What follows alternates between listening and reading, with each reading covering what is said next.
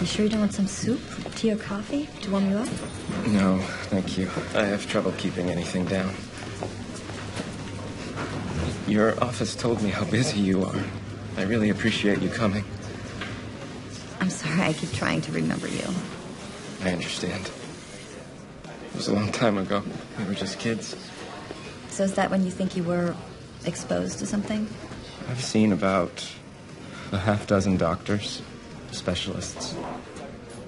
They think it's the only explanation that makes sense. Well, maybe I can help you. Look, I'm grateful you're doing this, but that's not why I asked to see you. I wasn't looking to make money. Of course.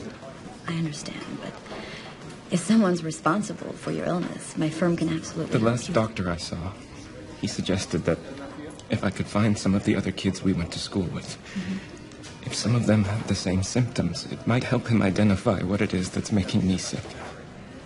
Sorry, I really don't remember names. So long ago. You know what? I do remember one boy. Lloyd Becker. He made me eat a bug on the playground. I remember him. Lloyd Becker? Mm-hmm. Sounds like a budding sociopath. Yeah, right? I really appreciate you helping me out. Neil Wilson, N-E-I-L. Could you make an appointment with that oncologist over at Rhode Island General? You know, the one always calls him Honey. Was it Gorski? Gorlami. Dr. Gorlitsky? Gorlitsky, that's right. Gorlitsky. I'll call him right now. All right, thanks. I should be back in 20 minutes. Bye.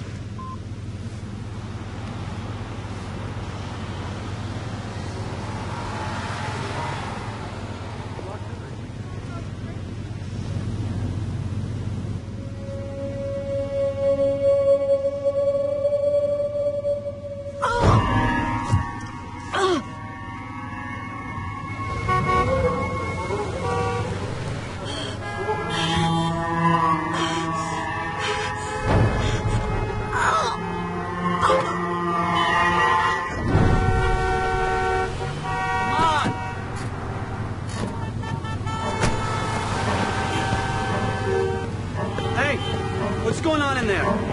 Miss? You okay? Help me.